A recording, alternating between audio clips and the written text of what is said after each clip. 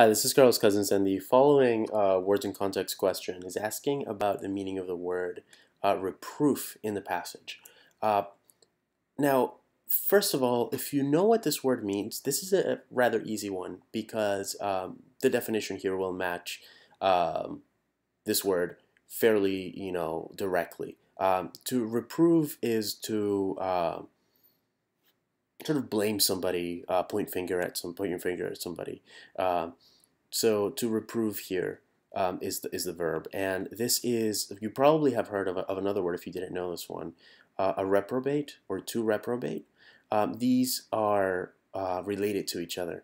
So same thing here, you're going to accuse somebody of something, or the more common definition for reprobate is somebody who doesn't fit into, I guess, overly religious standards here, somebody who's sort of like a lost soul or whatever.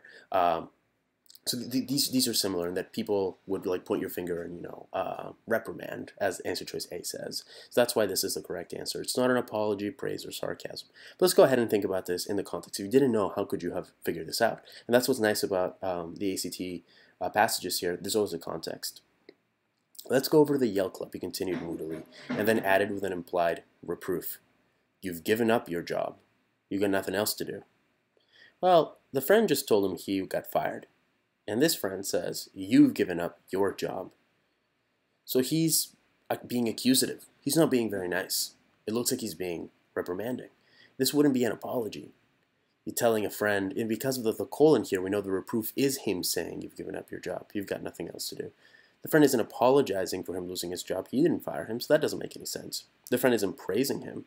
He says, you've given up your job. It's your fault. That's not praise.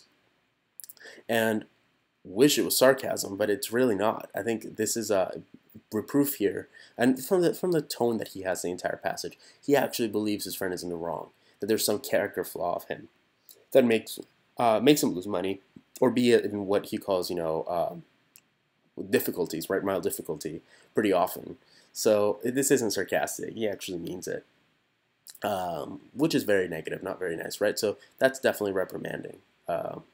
So that's why A is the best answer choice. So I hope that helped with this problem, and happy prepping.